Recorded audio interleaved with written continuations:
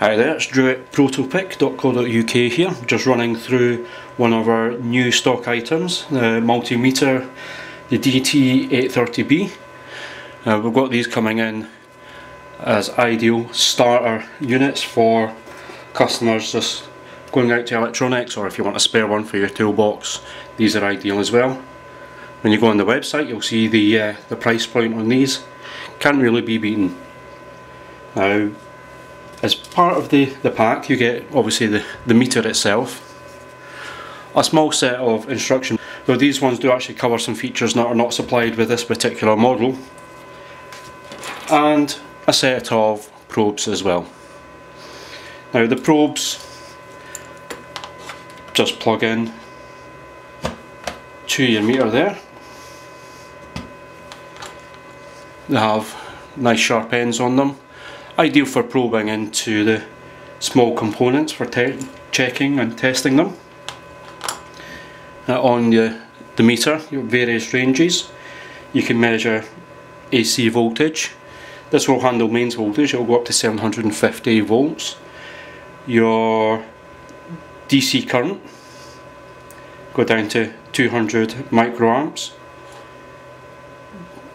It will take 10 amps. Though to measure 10 amps you do have to swap your red lead up to this connection here, as denoted by the markings on the meter. Also, rather uniquely at this price point, you also have a transistor tester, and that will measure NPN or PNP transistors. You have a diode tester here as well for checking, for instance, LEDs. You put your LED across the connection points and the LED will light up when you have it on the correct orientation. It's quite handy if you've got a surface mount LED and you're not quite sure where the anode or cathode are. You've also got the ability to measure resistance on here from 200 ohms up to 2000 kilo ohm as well, and measuring DC voltage. And what I'll do is I'll just put this round to a measurement point and see if we can get a display. As you'll see there, it's a 3.5 digit display, and the characters are nice and big there, about ½ inch tall.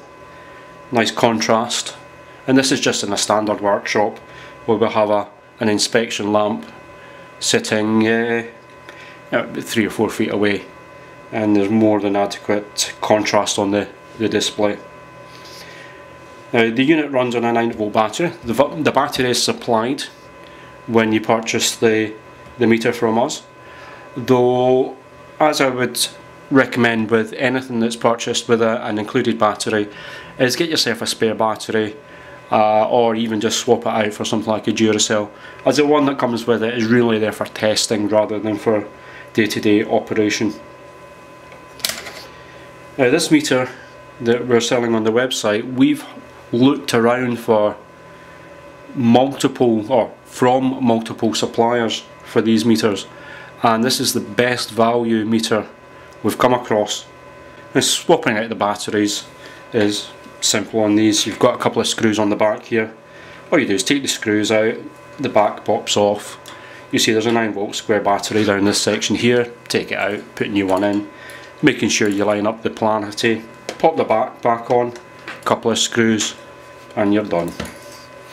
And that is the meter. You'll find that on our website. If you go to the search box and do a search for Multimeter, it'll come up there for you.